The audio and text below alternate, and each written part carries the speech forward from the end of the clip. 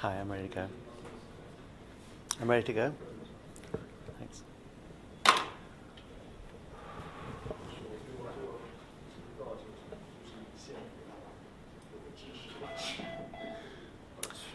Okay, let's get started. Hope everything's going well. So you're working on the second mini project, and I think there's a range of different things being done. So that's exciting, and I'm looking forward to finding out more about those. I guess the midterm courseworks evaluations are still open. So if you do have any comments or feedback to give me on that, then please do, and I'll tell you I'll summarize what we get back afterwards. And let's see, I have to leave a little bit early today because I have to go to a meeting with the dean. So Byung-Suk will be taking over the last quarter of an hour of class or so, and that'll be just talking about the practical that we'll be doing on Wednesday.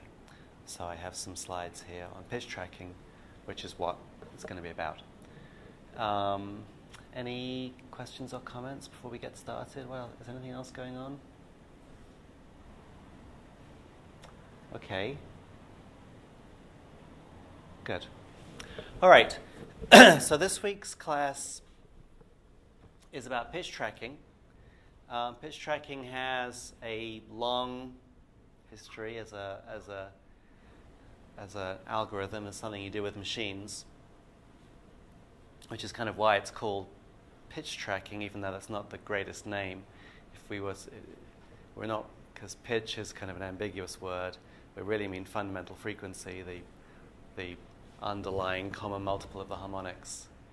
And tracking is has some slightly different kind of connotations. We just mean extraction, or classification, or something. But anyway, that's what it's called, and there are a range of different approaches. So it's quite interesting to look at the different approaches and to consider what their different strengths and weaknesses are.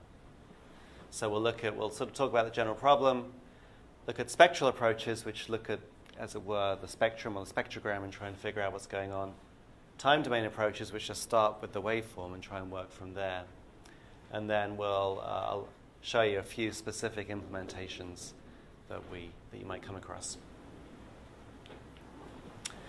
So we're interested in pitch, or the fundamental frequency, for a number of reasons, but probably the most important is that it's a very important part of our percept of speech and of musical sounds.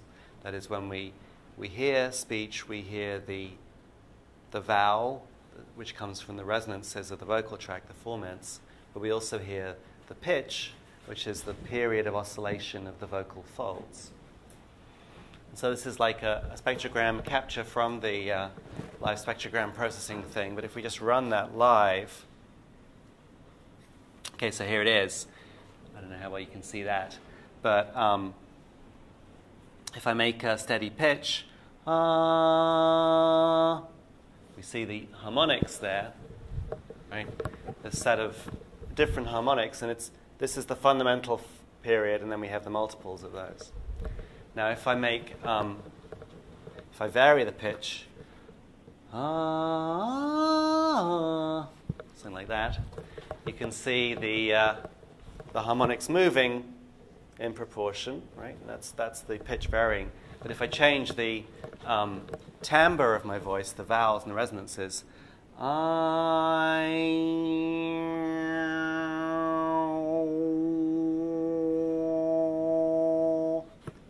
you can see that the harmonics stay the same, but it's just the strength of the different pitches. And in particular, if you can manipulate a resonance to fall onto a harmonic, oh, look at that, you can actually make the energy of the different harmonics be stronger than, say, the lowest harmonic. So that's and there's this Tuvalan, what is it? It's the throat singing, which is all about that. It's about taking the resonances and picking out harmonics to make it sound different. So we see that the problem is complicated. We're looking for that common pattern of harmonics, but we can't do the thing that we did in the pitch tracking mini practical, where we just tried to find the strongest harmonic. That's not really going to work.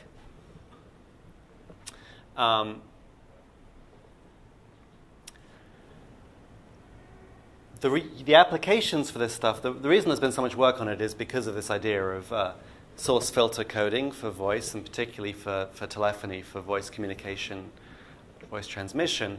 If we can separate out the pitch from the filter, from the excitation, then we can encode them separately, and that can give us a very efficient encoding, which is just allows us to use low bandwidth voice coding. So there's been a lot of work trying to take natural speech, telephony speech, and being able to reliably extract the pitch that you can then just store as a separate parameter. But of course, in music, where we want to do things like transcription, then pitch tracking is also very interesting, and it's basically the same problem, trying to find the fundamental frequency. Yeah? I have a question. I have already looked at the website. You give us several examples on MATLAB how there is a function to extract the pitch. Yeah. But as for the most upbeat, and there is part of it how it works because it usually have a high pitch. But as for there is incoming interval, the area usually have the low pitch and it's mingled with the background music. So I'm not sure it is a very efficient way to extract this pitch from the background music. Yeah. So a lot of times, a lot of the work that's been done in speech pitch tracking kind of assumes that there's just the speech, the only periodicity present is the speech. In music, we have this problem that very often there's many instruments present, because that's the structure of polyphonic music. And then a lot of the assumptions you might make are not going to work so well. So you have to have more sophisticated ways, more robust ways to decide which period is most strong. So I'll talk about that as we move on. So we'd like to be able to extract pitch simply to be able to maybe efficiently store a signal so we can reconstruct it. Or we may actually just want to get the pitch in its own right. That actually there's, obviously the reason that we're sensitive to pitch, the reason we care about pitch in speech is because it does carry information. In languages like English, it carries so-called prosodic information, which is non-lexical information. Shows you which words are stressed, where the phrasing is, maybe something about, your affect or emotional state. In other languages, in tonal languages like Mandarin, it actually has a lexical relevance, so that a different pitch shape on a word will change its actual meaning, which word is involved. So pitch extraction in speech is important for getting information, and of course in music it's the melody, which can be kind of the whole point. But there are a bunch of different times when it becomes tricky. Actually, I didn't show you that, but if I go something like, it's clear, it's pretty unambiguous what the pitch is. We could all take a sinusoid oscillator and match that to the pitch pretty well. But if I go, it's sort of, there's a pitch there, but it's not nearly so well defined. I've got what's called creaky voice because I'm not getting every cycle of the pitch. And so that's the kind of thing where suddenly it's not clear what you really want your algorithm to generate, and you expect your algorithm to have problems. And then there are problems like Jing mentioned, where you've got multiple pitches present, and which is the one you want? And you can expect, again, the algorithm's going to have trouble deciding that. Okay, so here is a little bit of singing from the Marvin Gaye track. Heard it on the grapevine. So let's just listen to that.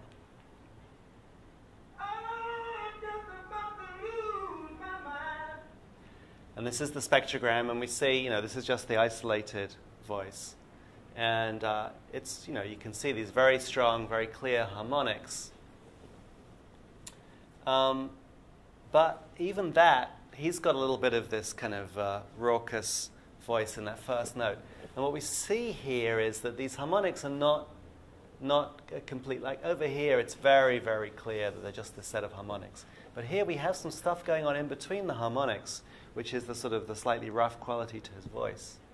And what we see is something that looks like maybe an octave below, that there's sort of extra harmonics sort of midway in between the more dominant harmonics. And you can see it in this spectral slice here. There are these peaks here.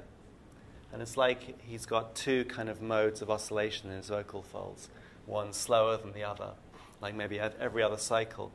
This is the actual waveform here. And you can see these sort of lower peaks, which are happening every one of the major cycles, but there's something else going on. Let's see, we're looking for something where every second cycle or so has an extra peak, right? A longer period. And you can see some kind of modulation in there where there are these other peaks coming in at a lower rate. So that's not a particularly unusual piece of voice, but it is something that makes this situation a little more difficult. And you can see it happens elsewhere here. Whereas here at the end, very nice, well-defined harmonic spectrum. And what that corresponds to is a fairly clear, exact repetition of the pitch cycles. Another thing to notice here is, because the way he's singing, again, the fundamental is not the strongest harmonic here. It's pretty close to being equally strong. But out here, it's actually the third harmonic that's the strongest one. And in here, it's 1, 2, 3, 4, the fifth harmonic up here, which is getting the most energy. So, that's reflected in the fact that even though the period here is this much period in time, we see that within each period there's a strong element of something which is going about 5 times as fast. There's these little peaks in here are the fifth harmonic here, which you can see is very, very prominent in the time domain. So, it's pretty clear listening to the signal and looking at the spectrogram what the appropriate pitch track should be. Basically, we want to follow this fundamental here. But it's not so easy to come up with an algorithm that's going to do this automatically.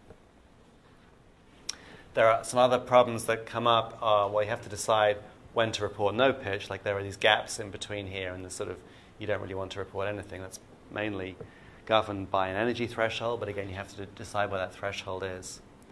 That's called voice activity detection.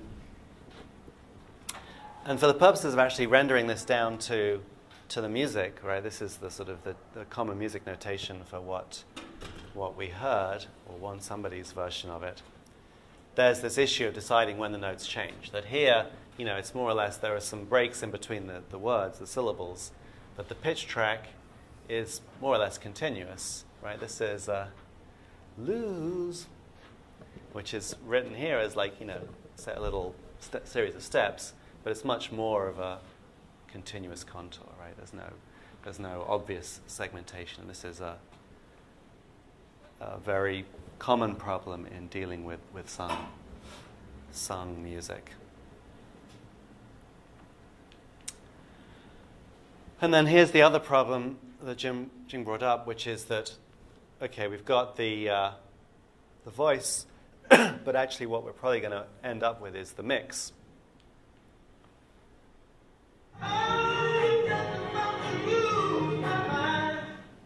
So that's the same voice, but now we've got all the other instruments, the backing vocals, the strings and the drums and everything. And now the signal, you can still see these harmonics here, but there's a lot of other stuff going on. And so now, again, a listener can quite easily pick out the voice there and could, in some kind of psychological experiment, could try and match the pitch to the pitch at different points to try and, show that they really were hearing individual notes. But the job of trying to do this automatically is much harder.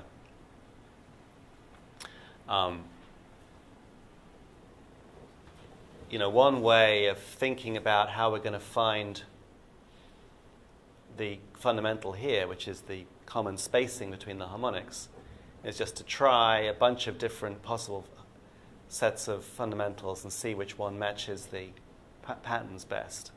But if we do that here, we're going to get different kind of fundamentals that happen to match some of the voice and some of the background, and we're going to get these sort of interactions between the different signals that are present that's going to definitely mess things up. One of the popular ways of trying to do this kind of task, where you might want to identify all the notes, is to sort of sequentially apply something which tries to find the strongest note, and then try and filter out all that note, all those harmonics, and then repeat on the residual, which works okay, but typically the noise builds up as every time you try to remove it, you get a little bit of extra degradation of the signal. But it's worked out okay. All right, so that's the general idea of pitch tracking. So now let's look at some specific approaches. So here's the spectrogram again. This is the spectrogram of the isolated voice. And this is the spectrogram of the full mix of the music. They're on the grayscale now. What I've done here is I've just taken for every column, I found the most intense bin, and I've plotted that in red. And so you can see, as we saw, up here, it's not the fundamental. In fact, the fundamental is not the strongest. It doesn't have the highest energy for any of this note here. And down here, as we noted, it goes up to being the fifth harmonic is the strongest. It's got the most energy. And then if we mix in the instrumentation as well, then suddenly we get, it being captured by something down here, like the bass line or something, as being the strongest note. So this is not a very robust way of following the pitch. It turns out that for some musical tasks, it works out okay, right? For the piano, it wasn't that bad, because it turns out, well, the piano doesn't have this resonance thing, and if you record it appropriately, then very often the fundamental is the strongest harmonic, but something doesn't work for voice. So we can take this pitch track and we can re-synthesize a sinusoid with that, and we can listen to what that sounds like, and that's this.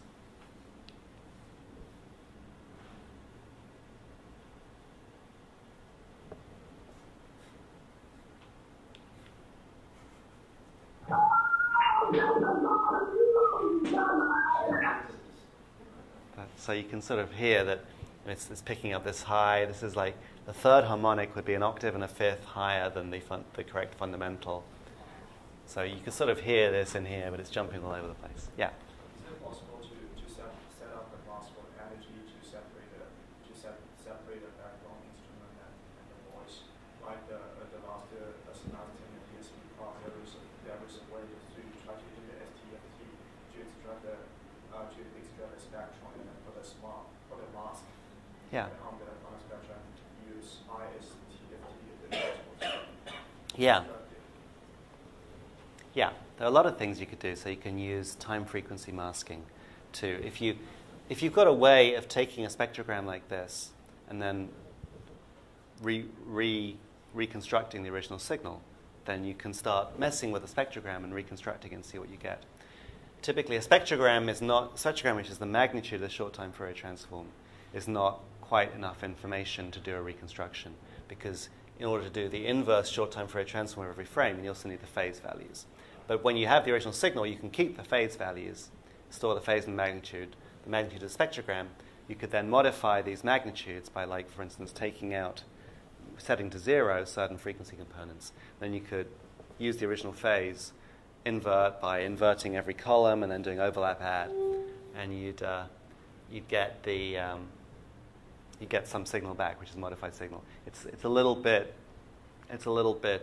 quick and dirty, because if you modify just individual bins here, it's not completely clear what that means in terms of the original signal. But clearly, if you take out all the energy down here, then there's going to be no energy in the reconstruction. So that's an interesting component in a lot of these advanced music processing systems. I guess at this point, it might be worth thinking about how could we make this system, how could we do better than this, right? So obviously, we want to pick a single value for every frame, at most one value. And it's going to be a value where there's a lot of energy, right? Assume it's going to be the most intense value in some domain. But what are we doing wrong here that we could improve? Any suggestions? Any ideas? Yeah.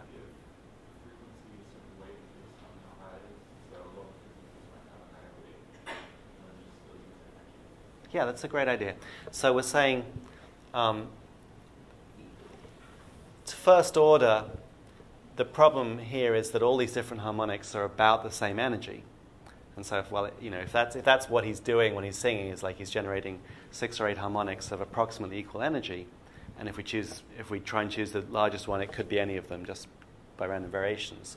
How about if we just weight them so that we always try and, if they're a bunch of, in the case where they're all equal energy, we choose the lowest one, we could just weight them in inverse proportion to the frequency, or some, inverse proportion to the square root of the frequency, something like that, such that the lowest one of equal amplitude would always get the weight. That would probably work. I mean, it would work pretty well here, right? Because, all I have to do is take the worst case ratio between these two, just make sure that the weight falls off faster than that, and then this is going to be the peak that comes out. You have to be a little bit careful with 1 over f type things, because obviously as f gets close to 0, you get weights that can come, that can get a little better control, but you could come up with something that did the right thing close to 0. So. You are not sure which weight, which is the exact accurate weight you should give the worst case. Like so I think maybe it's possible to put that will be complicated. It's possible to put the feedback loop like the neural network, and first you just assign the randomly use the heuristic method to randomly assign a weight, and then comes to the loop, and then will do the weak classifier, and then pass them together in the added loops. There's a simpler form of that. So we could say, well, we don't know what the best weighting is, so we want to set it. We could just, tune it by hand on a few test examples until we could have some parametric weighting function with some parameter. We could try a bunch of values and see which one works best. What you're suggesting, which is some kind of online adaptive thing, is kind of interesting, where you sort of have something which tries to all the time update its weight to improve performance. The problem with that is you need some kind of supervision, right? You need some way to decide whether the value is getting better or worse, and if you don't have ground truth, that's, you have to find something else. But that's certainly an interesting idea. We'll see something a little bit like that later on. Any other ideas about principles about this signal that we could use to try and improve our ability to track the pitch?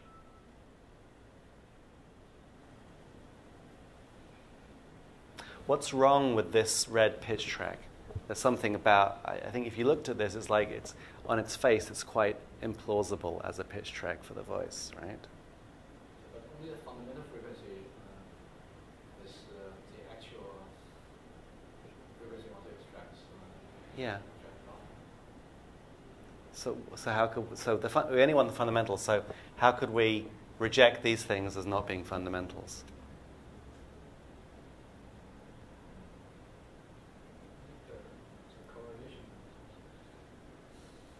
So, I mean, what it suggests to me is like, if you have this peak here, it's like, well, I better just check that I'm not on the second harmonic.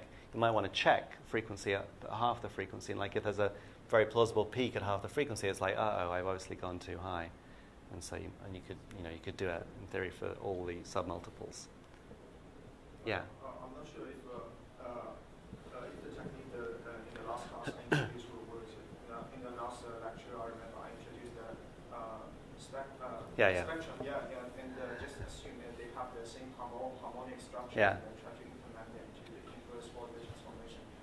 Yeah. To implement the same harmonic structure in the nice time level and try to extract them. Right. So that I'll be talking. I mean, that's coming up. But that's the idea that we actually, rather than just looking for a single fundamental, we're looking for a pattern of harmonics, and we expect them to be in certain weights, and so we can see if what we get matches that. The other thing I'm looking at is like, well, this the red line as a whole, the red data as a whole, has these jumps in it, right? And the jumps we don't expect. There's no way a voice can do this. Maybe yodeling is something like this, but it's not very likely. If you see this sudden jump, you probably think, oh, I'm actually going. Sorry, that's my mail notifier. You think that you're making an error, that you're erroneously skipping between two different values, and probably only one of them. And so only one of them is correct. So one thing we could do is to try and enforce a system such that the pitch tracks are continuous. Okay, and that's something we can do quite nicely with something like a hidden Markov model. Right? Okay. All right, so this is a way of doing something like the idea of weighting and something like the idea of enforcing a particular spectral template.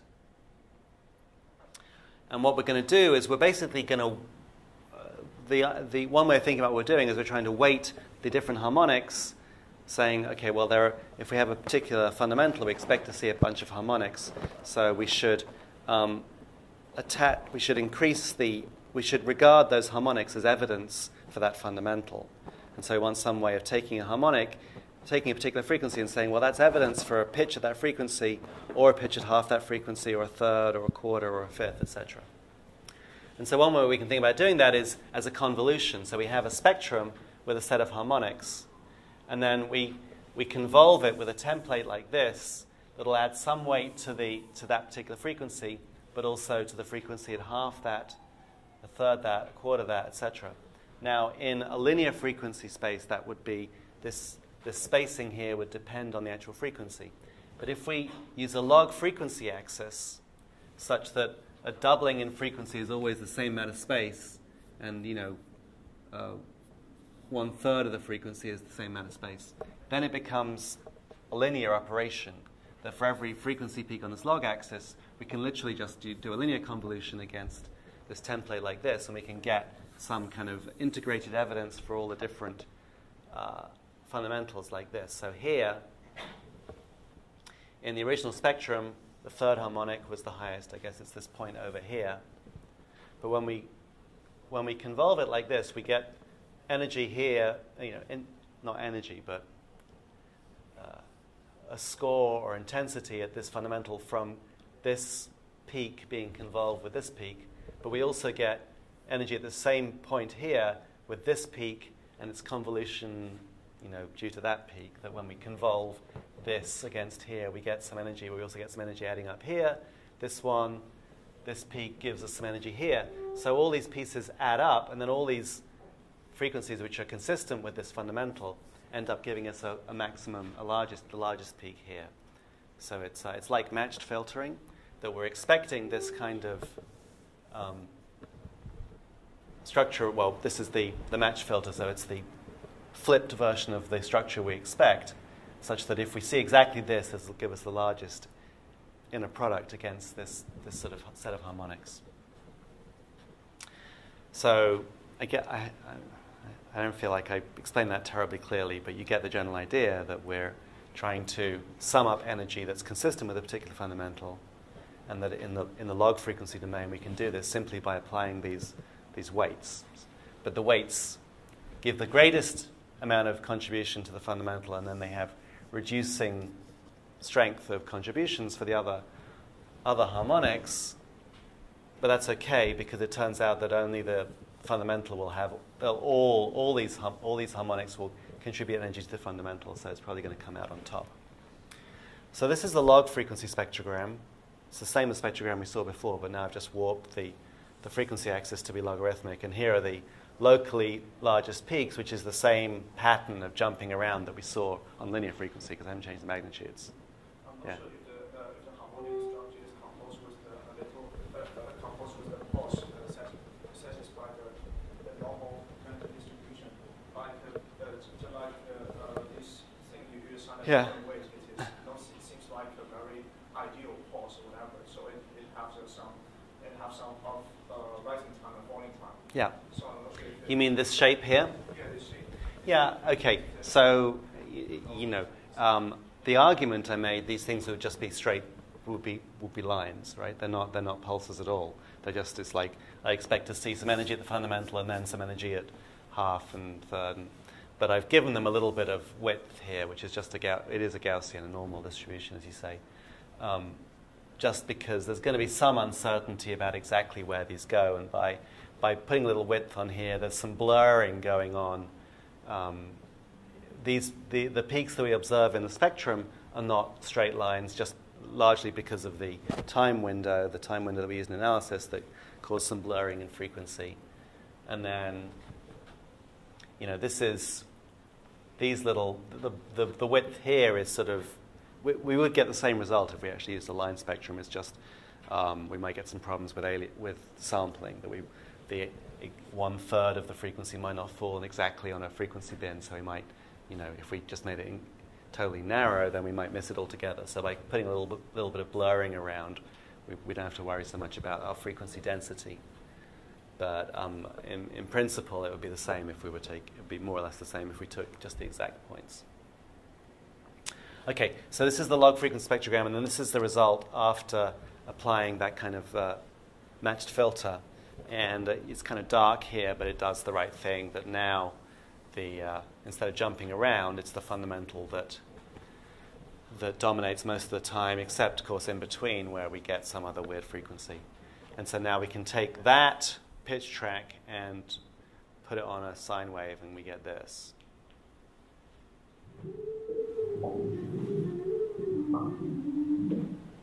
So that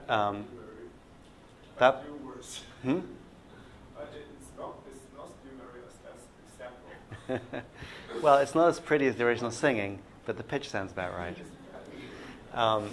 There's this little blip up here where the point we get a higher frequency coming out, which we can hear, and there's sort of some rumbling in between, which doesn't come through too much on the speakers.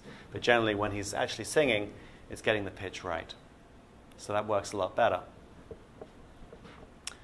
Although, to get that to work, I had to play with these weights here a little bit.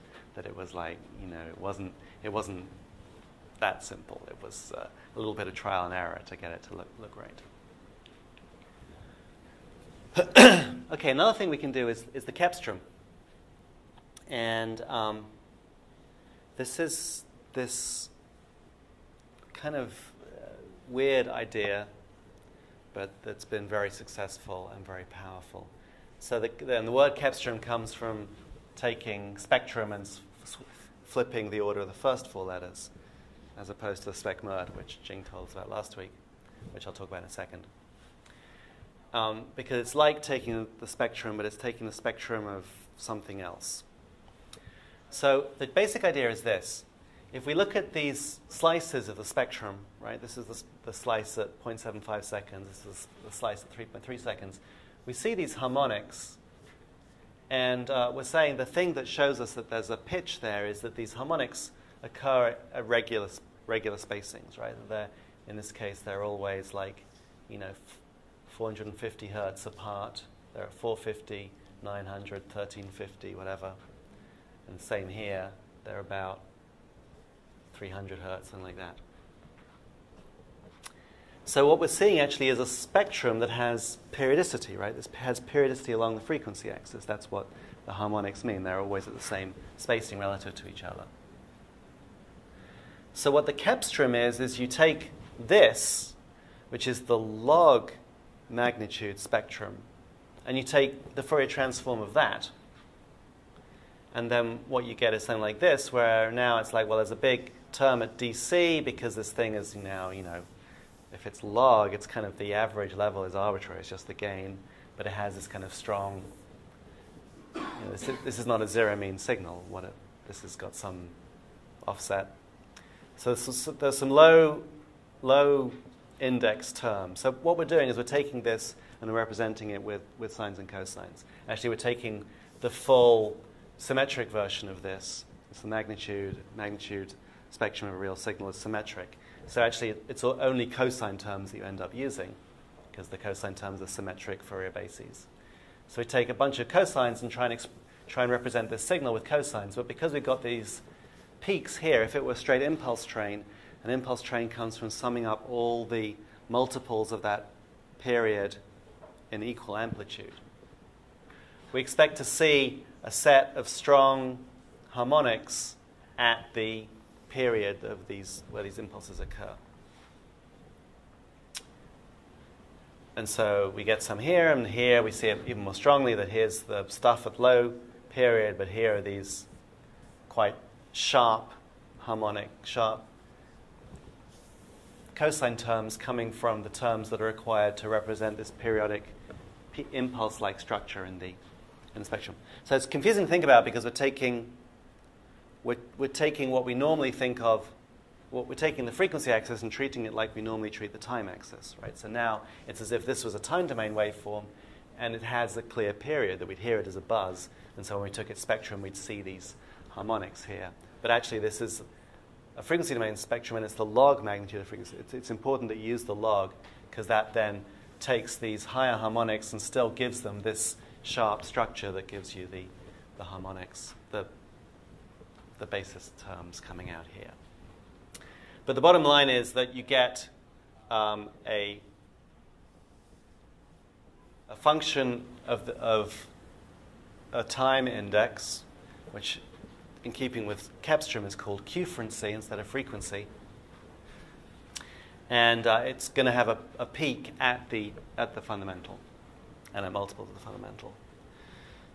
So here's the spectrogram again, and here is the plot of doing, for every frame, doing this inverse Fourier transform. It's Fourier transform with log magnitude.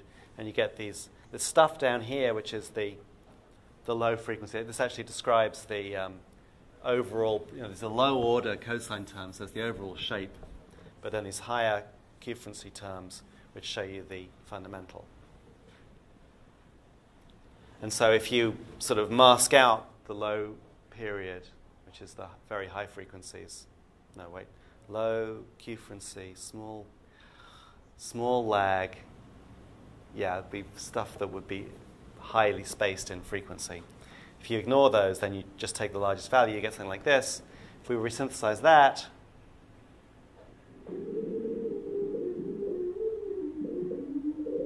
it's mostly right. Here, it actually did have some trouble, again, with the second harmonic here being even higher than the first harmonic. That's to say,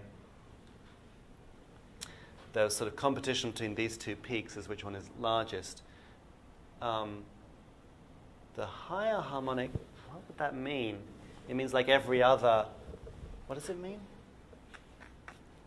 I don't know. When we resynthesize this, now these are period rather than frequency, right? So when his voice goes up, the Kepstrom track goes down. And so these things are now, when it jumps up, instead of being an octave too high, it's an octave too low. And so when we heard that, it was kind of like more, you could still hear the right fundamental because this one was so low that it's sort of not easy to perceive in here.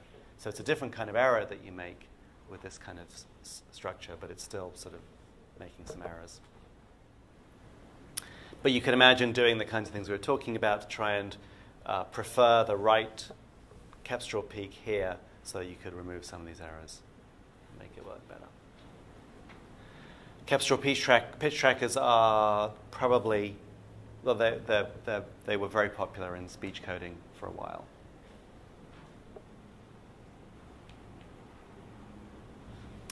So the SpecMert, which was introduced by Jing last week, it has the same idea of what we expect to see is a spectrum which is some fundamentals and a set of harmonics here based on the fundamental. But we don't know what shape these harmonics are going to be in. But we do know that if we get it right, if we're able to correctly estimate the set of harmonics on a particular fundamental, then the observed spectrum we get will be a simple, we'll get a sparse basic spectrum, and we'll get a good match when we convolve the sparse spectrum with the true harmonic, with the correct set of harmonic weights to give us the final spectrum. And so you can try and blindly estimate this harmonic structure, the set of harmonic weights for each fundamental, such that you get the most simple version out here while still being able to correctly predict the actual observed spectrum. And it's a very, very smart idea, very nice idea for situations where you think the signal is made up of multiple overlapping notes, each of which has the same harmonic structure, so that this generative model of a set of fundamentals convolve with a set of harmonic weights on a log frequency axis is the right way to describe the signal. There's actually a lot of current interest in these signal processing methods that use sparsity as a principle. Typically, for the last 50 years in signal processing, often when we try and optimize the mean squared error, because we have these nice techniques that you can differentiate the mean squared error and you get a closed form solution. But mean squared error gives you different answers than looking for the sparse solution, which is where you say, I don't mind if some values are large, but I just want most of the values to be 0 or close to 0. Right? Mean squared error says, I really don't like large values because their square is even larger, so it tries to make everything kind of small, but it doesn't matter if a lot of them are small. A sparse solution says you can make some of the values large, but let's make most of the values almost 0.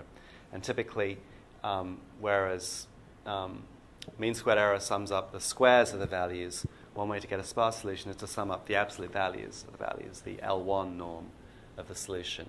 And that gives you very different answers, tends to give you these much more sparse answers. And so there are quite a lot of techniques to try and use that.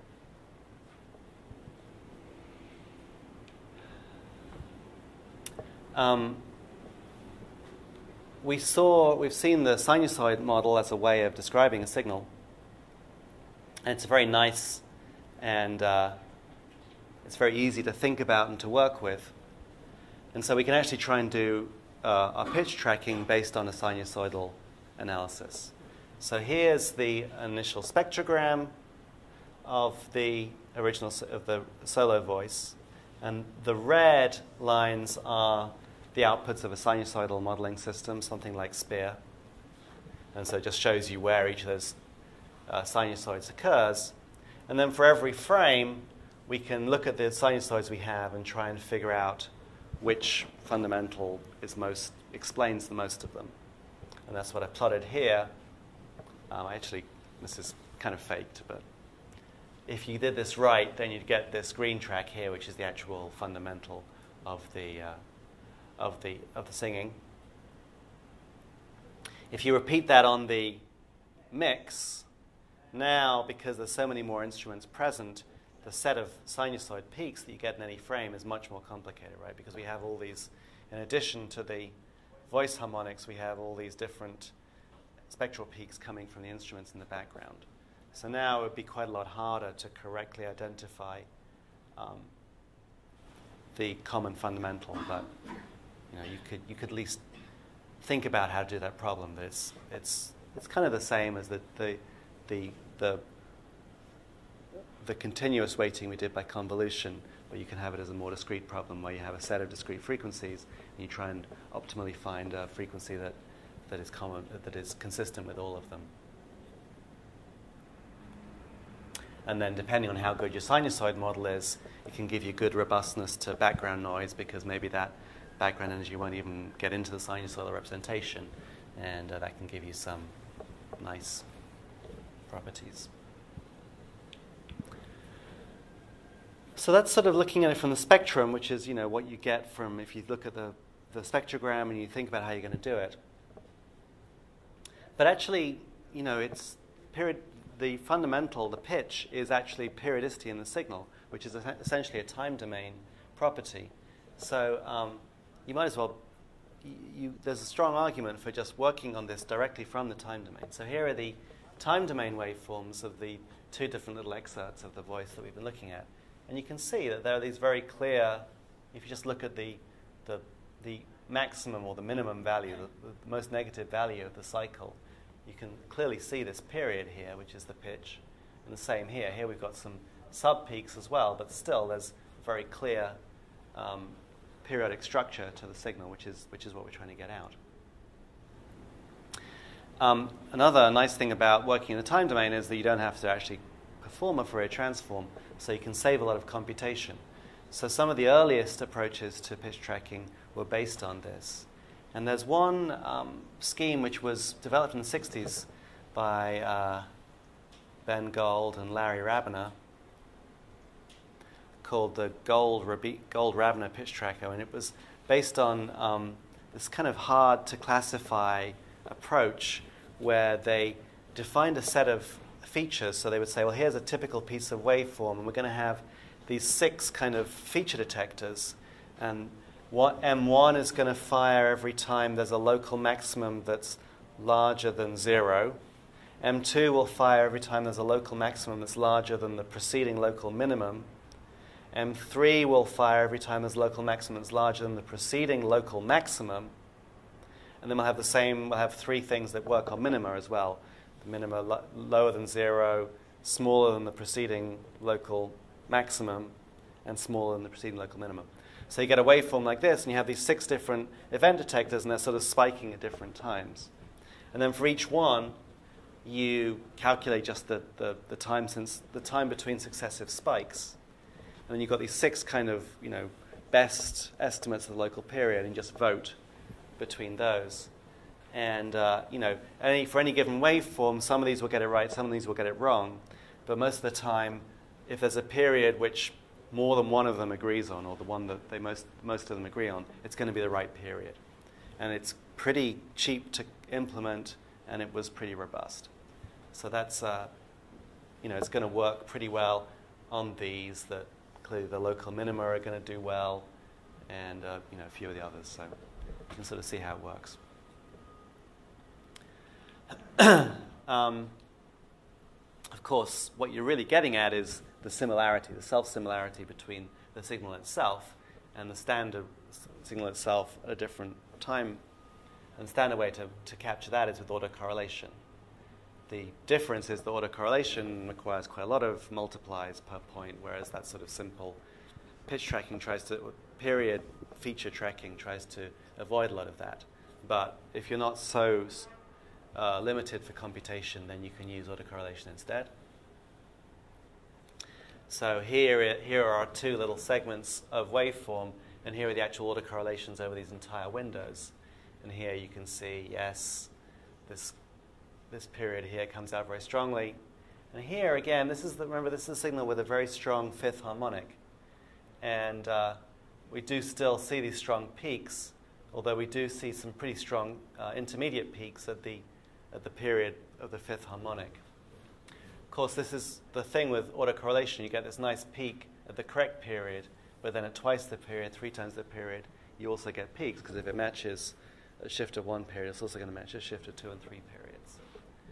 So, although this is a very strong, very clear basis for identifying the period, it does present these sort of methodological problems of how to decide which one of these peaks you want to keep, because you want to keep the largest peak, except the largest peak is always at 0 lag, so you have to have some way of ignoring that one.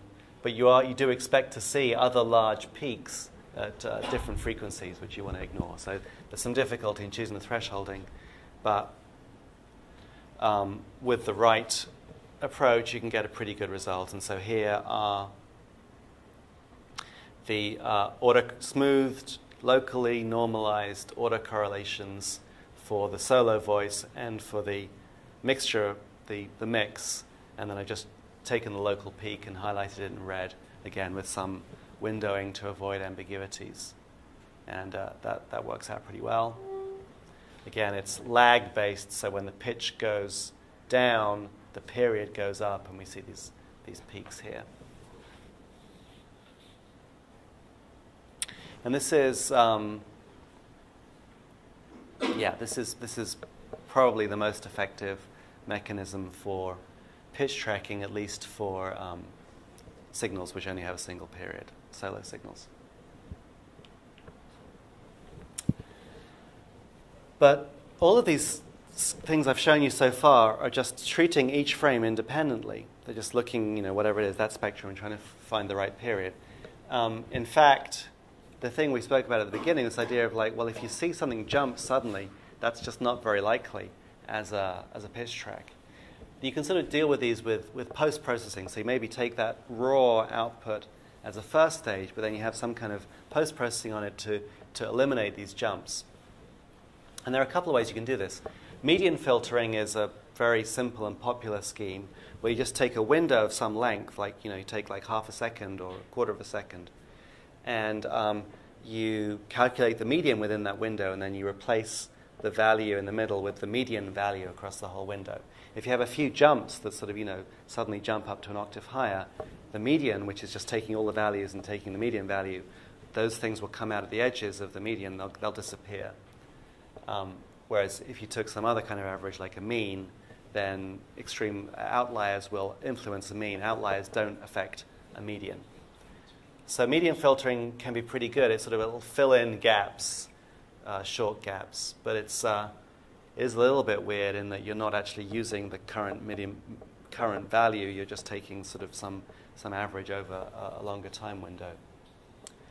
The more potentially responsive method is to use the Viterbi path. The Viterbi path is basically fitting some kind of state model, like a hidden Markov model, and optimizing the likelihood of the value that you choose as the correct value, based both on how good the local score is, so what the local peak is, but also based on some penalty associated with jumps. So you have a transition matrix for your Markov model saying how likely is it that the pitch at time t is a certain pitch, given that the pitch at time t minus 1 was some other pitch. And so by manipulating those transition probabilities, you can make it very expensive for it to have a large jump. But then you can, by using the Viterbi algorithm, you can jointly optimize the overall cost or likelihood associated with a particular track. And you can find, very efficiently it turns out, you can find the best, lowest cost path through a given data set. And that is the other thing that's very important and effective in pitch tracking. Yeah? Actually, I looked up the path in the Wikipedia, so I basically understand the idea of this comparison. But if I try to implement the platform, I don't know how to do the path and calculate the likelihood of each path. Yeah. So there are some good implementations in MATLAB for the Viterbi path. I use this HMM toolbox from Kevin Murphy, and it has you can actually implement it yourself pretty easily, but it's always nice to have someone else's that's been debugged. So it's a pretty simple algorithm, and you can find some implementations for it. Okay, so let's just, I have to leave in a couple of minutes. A few examples. Yin is something, it's available on MATLAB. It was written by Alan de Chevigné and Hideki Kawahara in the late 90s. And it basically is an autocorrelation-based pitch tracker. It just takes the autocorrelation of every frame, finds the best period, and that gives you these frame-independent estimates. However, it does a couple of things which are quite clever. It has this idea of progressive normalization. So you want to normalize the autocorrelation in each frame by the total energy. But instead of doing it by the energy over the whole frame, it sort of does it on every point is normalized by the average of the points up to that lag. And this has this nice way of making sure that the lag at the peak at 0 isn't the largest peak. And it also does it actually works rather than calculating straight autocorrelation, it calculates the difference between the waveform at different periods. And it looks for the smallest difference, which is sort of directly related to the largest autocorrelation. But it just means that it can actually choose the best peak by having a threshold which is fairly constant, and looking for any differences that fall below that threshold. This is the pitch tracker we tend to use as the reference for most of our work in the lab. Sigmund is a PD patch that was actually written by Miller Puckett, the guy who wrote the rest of PD. That's his kind of thing, and it's actually a very complex patch, but and it does a lot of stuff, which Byung-Suk will show you in a few minutes. But it basically does a sinusoidal model, then it tries to find a frequency that maximizes this goodness score, which is the sum over the harmonic multiples k of the energy at the kth frequency, down-weighted by something that's sort of like 1 over k, but it's got this alpha, so for small k it is less than 1 over k, but it's got this approximately 1 over f weighting, calculates this and chooses the best frequency, but it's also got some other stuff to smooth along time and to try and find when no changes occur. And that's what we're going to be playing with on Wednesday. And then Anssi Kleperi is this guy from Finland who's done a lot of work on music pitch tracking. he's produced several systems for polyphonic pitch tracking, which try and get multiple notes out. And he had a paper in 2006 on a kind of modified, simplified system. And he's got this sort of salience function for particular periods, which is related to taking the energy of the spectrum of the multiples, the harmonics of the particular period. But he has this weighting function. So this is getting back to what we were talking about before. And this weighting function he optimizes empirically. So he's got a bunch of music signals, and he tries to find the best weighting function to give the best results. And he ends up having it as the product of two different functions. One is a function of the actual period, the pitch, and one is a function of the frequency of the particular harmonic of that pitch. So it's a function of both tau and m, the harmonic number. And then he optimizes these functions. The solid lines here are his numerically optimized values, and the dotted lines are fitting them with simple functions, a proportional function here and a 1 over f function here. But he finds that you can get optimal results just by sort of trying to set these parameters to do the best, and they're reasonably stable across different conditions. He has two ways of doing multiple f-zeros, either by finding the best one, taking it out and trying to repeat, or he sets up this joint optimality thing. So if you're trying to find the set of different fundamentals that optimize the match between your observed spectrum and the complete set of fundamentals, which gives slightly different results, but because you have to search over all possible combinations of fundamentals, this is much more computationally expensive. So that's pretty much it. Pitch tracking is important both for speech processing and for music. The spectrum is kind of the natural way to think about it, if you've been looking at pitch in the spectrogram. But actually, the time domain is, in some senses, an equivalent way, or at least sometimes a computationally simpler way of doing it, and it's pretty effective. All right, now I have to rush off, so I'll hand over to Young Suk to tell you about the stuff we're going to be doing, the practical.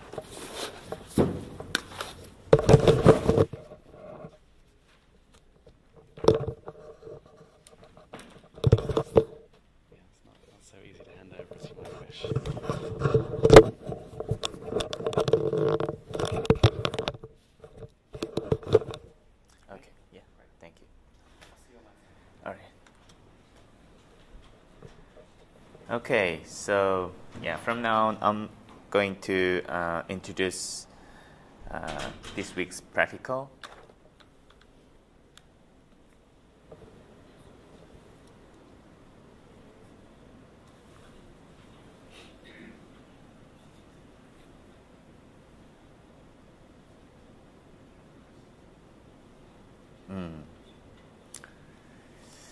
Okay, let's see.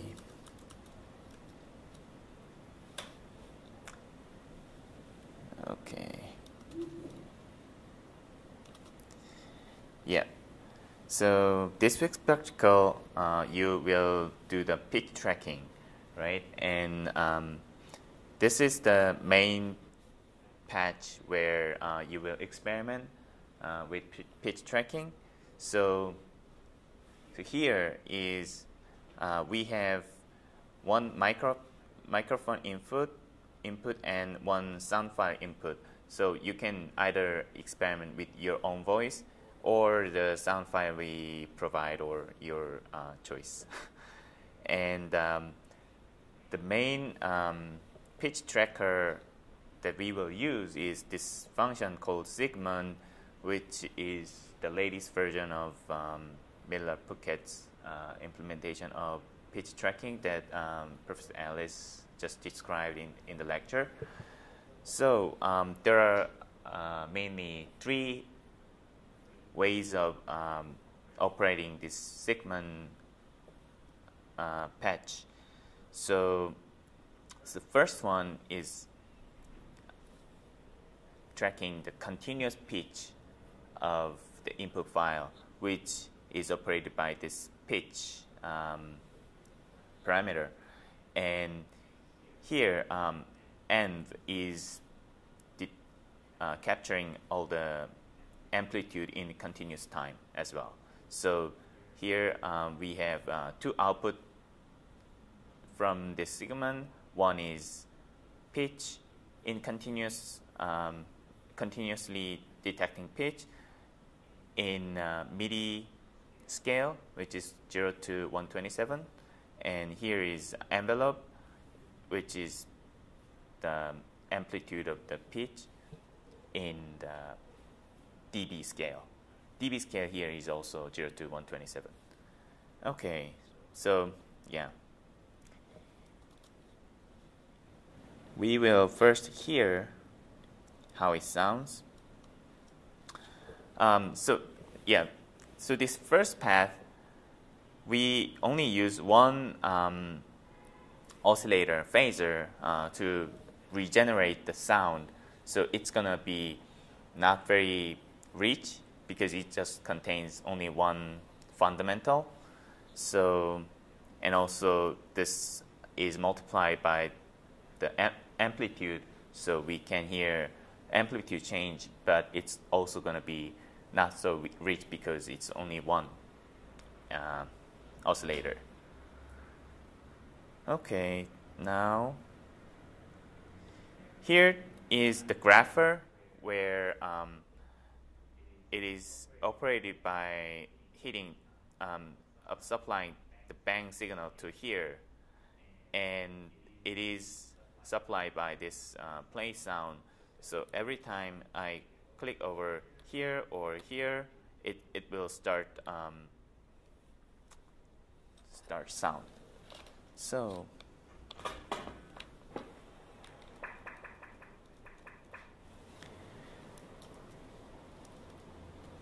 okay.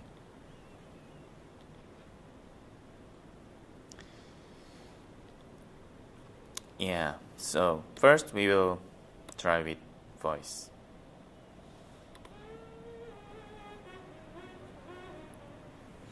So you can see that it's drawn here, the detected pitch, but because it's only the fundamental, the sound from here is not very rich, right? And yeah, it's also just a phaser oscillation, not very realistic oscillation. Okay, so I'll go over to the second path where we can where we use the segment with the parameter notes, which says please detect the keep pressing event.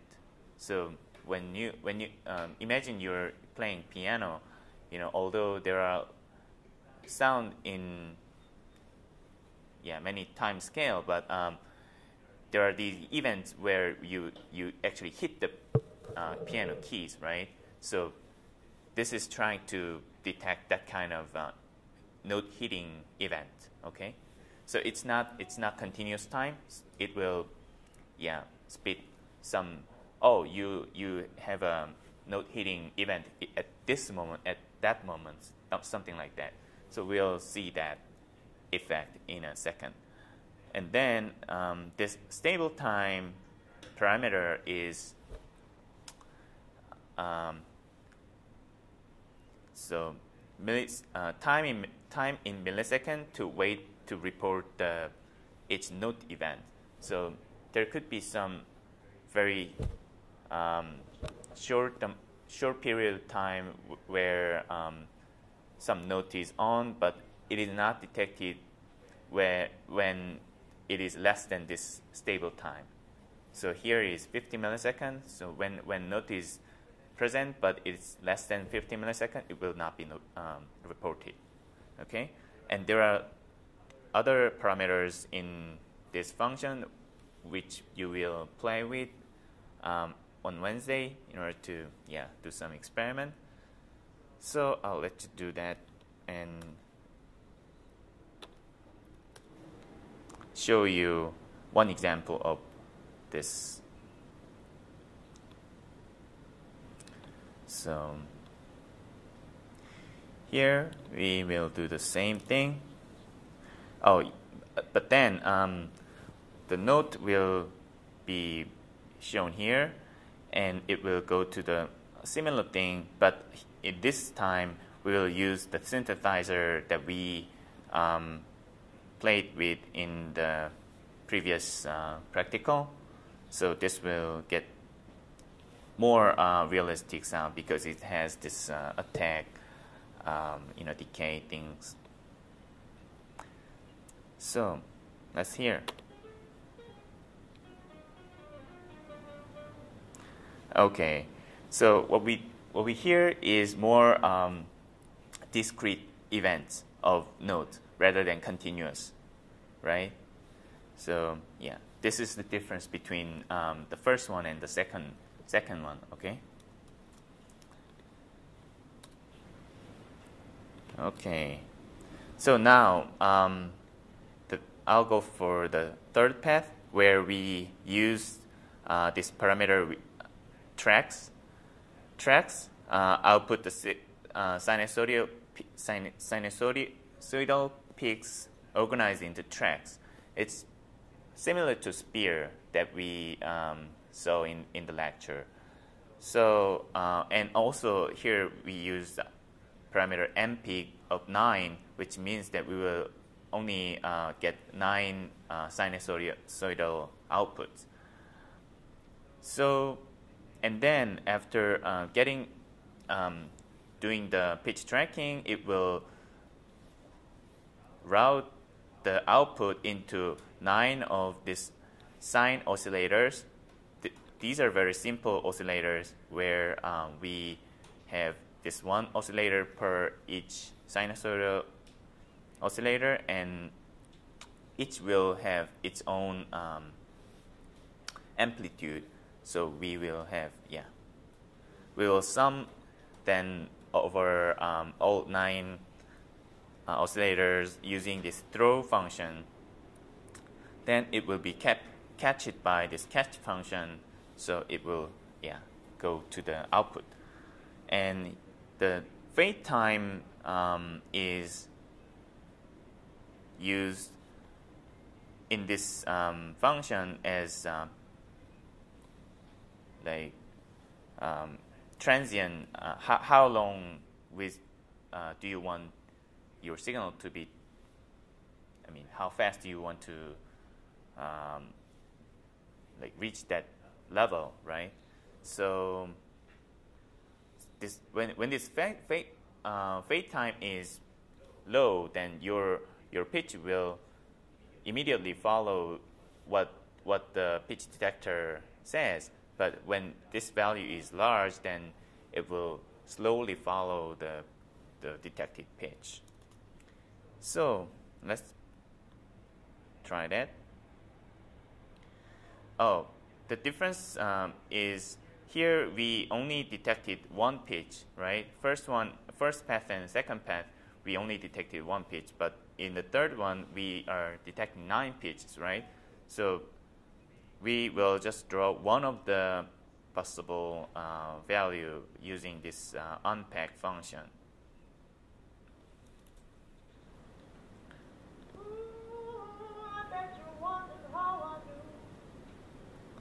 So how does it sound?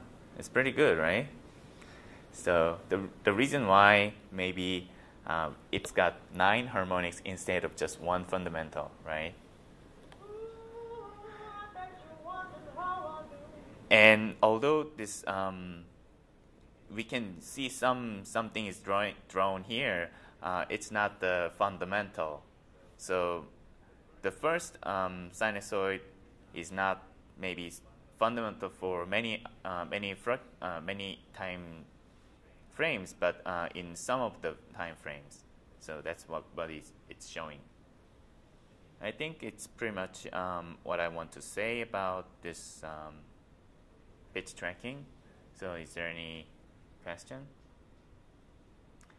You will probably play with these like parameter changing and trying out with other signals, input, your voice, things like that on Wednesday.